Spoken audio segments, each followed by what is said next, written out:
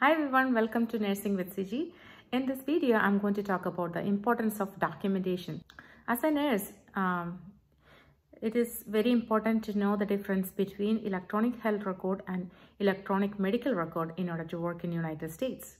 So EMR, that is electronic medical record. That means every incident of admissions, every time when the patient comes, we need to have special documentation. So if a patient came with infection, if the patient is already have end-stage renal failure, definitely this patient may be having multiple hospital admissions. So at this point, patient came with an infection, so that is considered as electronic medical record. So all the informations on during this admission is coming under electronic medical record. What is the purpose of documentation? So documentation actually helps to get the reimbursement, also will help to maintain the auditing, monitoring about the details of the patient, and also help for education purposes. Also research workers, research people, they can also get the details of patient's information from the medical record. And also it is best communication tool in order to communicate between the healthcare providers. So DGR, they are the one helping to get the proper reimbursement for the patient, and based on their documentation, the patient's diagnosis, is it primary or secondary medical diagnosis, based on the code they put, they get the reimbursement, the patients get the reimbursement. So that is the way the insurance company get the details of the patient's data and what's going on with the patient. And always documentation should be timely and it should be accurate. Documentation, always the nurses are responsible for documenting patients' data on a timely manner, and it's under the Joint Commission standards. Every nurse working in the United States needs to know the Joint Commission standards, and also they are supposed to follow the hospital protocol and policies. So every time when nurses are following any nursing care, always we follow the nursing process, like admission, assessment, diagnosis, planning, implementation, and evaluation. So always we follow all those steps. And also every nursing task we document. Every nursing task means we document Foley care, peri care, bed bath, also teaching part if a patient comes with diabetes, stroke, hypertension, congestive heart failure, discharge instructions. Every single patient discharge, for example, congestive heart failure, renal failure, patients come with any type of post-op patients. So every patient has different type of, like stroke patients, everyone has different form of discharge plan because of their disease condition. They need to have proper follow-up, diet restrictions, activity restrictions, and follow-up care, medications. All these have to have in a proper plan, and it has to be documented. Especially the education part is very important. For example, if a congestive heart failure discharge home and the patient comes back within short period of time, that indicates that nurse did not do her job, and it can be a liability for the hospital. So in that case, it's very bad impression on the nurse. So that's why we have to be very careful when you discharge. All the documents should be in the electronic health record or EMR.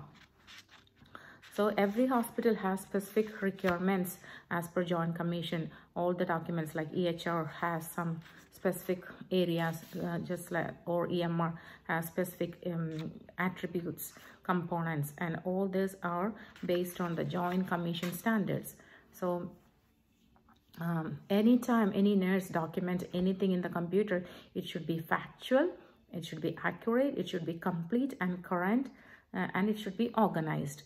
So anytime, for example, if you take vital signs, you document the vital signs, the time you took the vital signs. And even though you're documenting it's after 8, you can change the time into 8 o'clock. So that's the way you have to strictly follow the time, and it should accurate. You cannot just put any vague documentation, seems like, or appears to be. You cannot use any of those terms, and it should be complete. Always you should have a complete documentation, and the current time you enter documentation, the patient chart is vital. and clear and concise or organized manner. So anytime, especially vital signs, pain assessment, administration medication, diagnostics test, change of patient status, admission, transfer, discharge, treatment, sudden change of patients, all these things needs to be documented in a timely manner. That's a Joint Commission standard. Now, patients,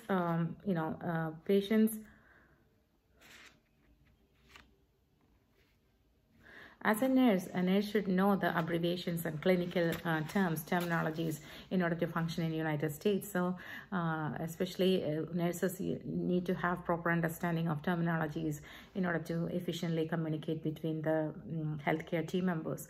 So now about the confidentiality of the health records. Confidentiality, especially the patient's records are very confidential, and any nurse who is not taking care of that particular patient cannot go and look into that record. That is against patients' Hipaa violation. We call it as Hipaa violation, HIPAA.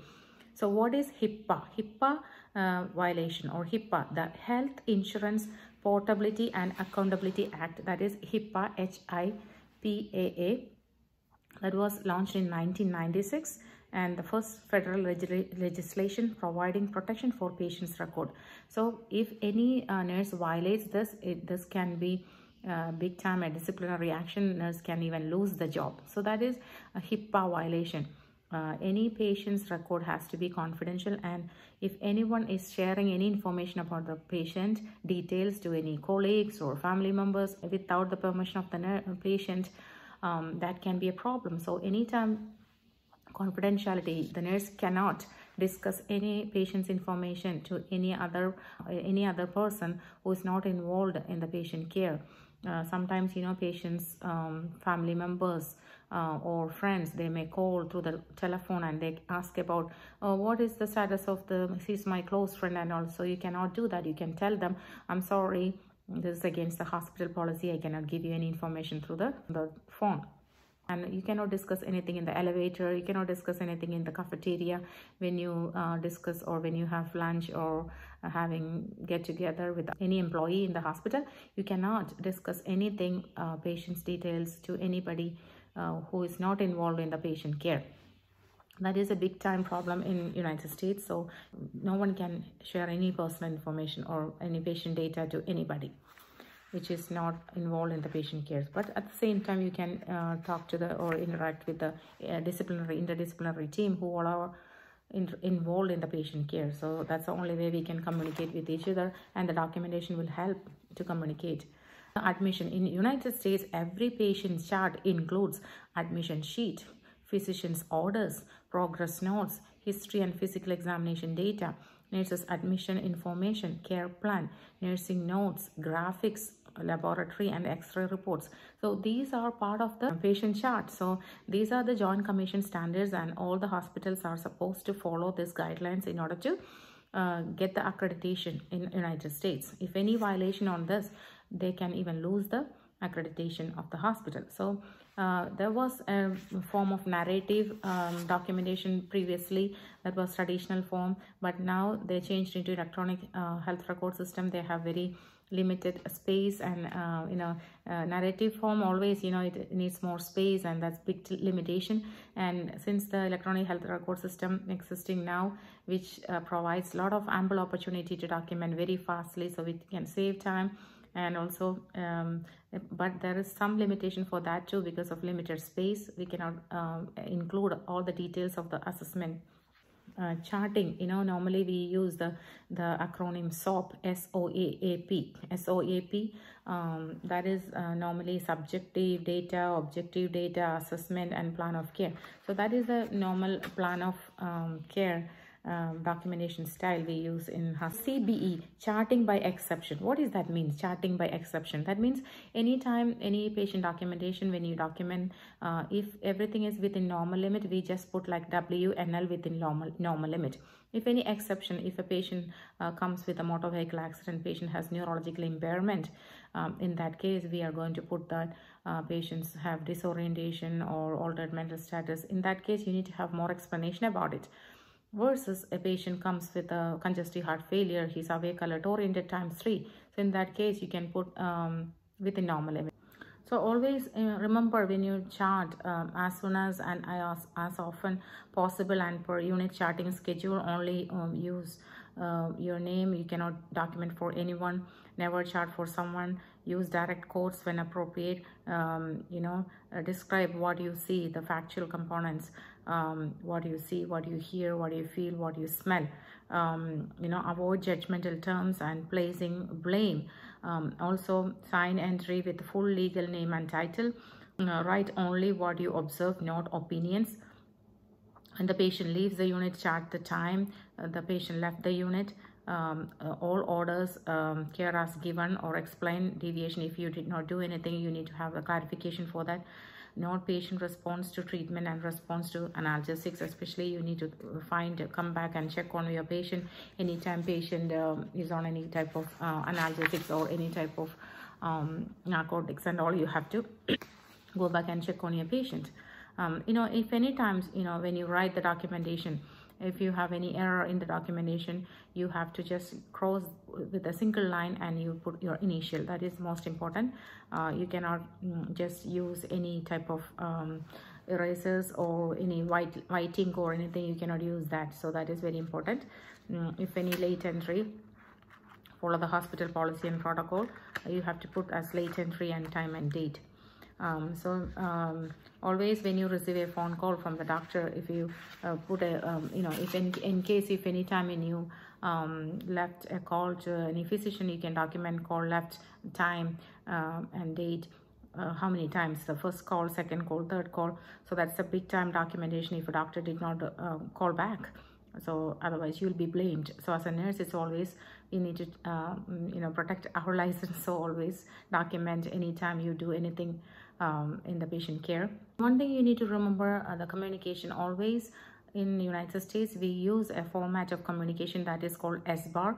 S is situation, B means background, A is assessment, and R is recommendation. So anytime when you communicate between nurses, between doctor to nurse, or anyone you are communicating about your patient, you definitely need to follow the SBAR communication format. So that's the standard format we use in United States whenever you give a report to anyone.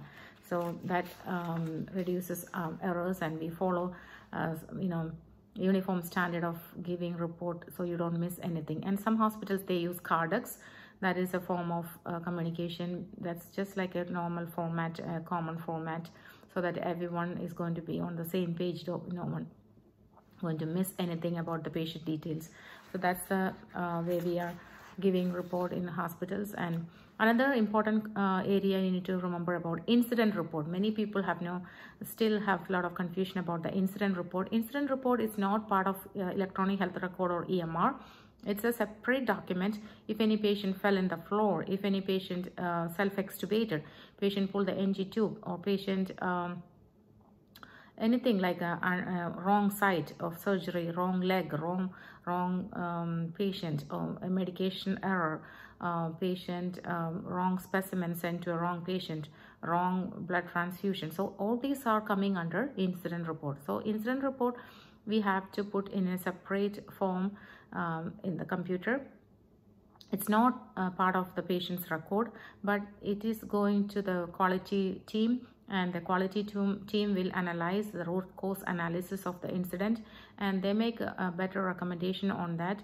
That is always better for preventing further occurrence of this type of incidents in the hospital. So that is a big responsibility of the nurse. Whoever is involved in the incident has to report it in the proper way with the patient, where it happened, what happened, when happened, is anyone involved, any witness there, did you notify the doctor, did you notify the family member, what are your recommendations, what are the other post incident actions done for saving the patient. So all these informations will go to a separate document that is called incident report, and that is not part of the electronic health record system of the patient. But always patient needs to know about it. Patient should be aware about it. The nurse is supposed to talk to the patient and the physician who all are involved in the patient care. So that is very important. And always think about It's a patient safety, and also it's a matter of legality, and we can or nurses can prevent further occurrence by implementing new strategies to avoid or limit this type of incidents in the clinical field or clinical settings. So now regarding the informatics, so what is the application of informatics in United States? So there are so many different options, informatics applications. So nurses who are graduated with informatics specialty master's degree, they get informatics department, they can apply and they can get a job that is mostly related to documentation, finding out the strategies, new inventions of documentation strategies. IT people, they initially started, they make the structure, the skeleton, but the informatics, they can put a lot of inputs from their side to modify the documentation and for user friendly for nurses.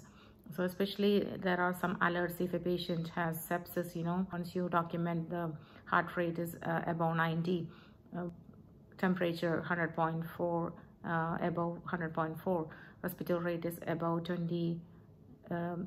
When you document all these details, automatically there will be alert, there will be pop-up alert to show that the patient is qualifying for sepsis screening, so the team can be active immediately. So there are so many alert system there in the computer, and these are the part of informatics and advancement in technology, so that we don't miss any type of like stroke symptoms or stroke. And every cases, every hospitals, they have their own policies and protocols to how to take care of these patients with sepsis, stroke, CHF, all this type of myocardial infarctions. All these special cases, they have specific protocols, and once the patient comes with all the symptoms, they can initiate those protocols, and their care sets, they are pre-recorded, pre-organized. So it's more easy, that can prevent a further deterioration of the case, and everyone can get the alert and notification when a nurse initiate the care set. That is a very advanced